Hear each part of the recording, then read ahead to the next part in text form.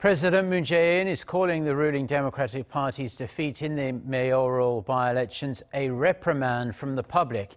He was quoted as saying that he will carry out state affairs with greater responsibility to meet the public's demands. Here's the presidential office spokesperson. President Moon said he will carry on with his duties with a humble demeanor and with a heavier sense of responsibility. He will concentrate efforts to fulfill citizens' desperate demands, such as overcoming COVID-19, revitalizing the economy, stabilizing people's livelihoods, and rooting out real estate corruption. Facing its new reality, there's speculation the administration could review some of its key policies as well as carry out a cabinet reshuffle in a bid to get some fresh momentum going.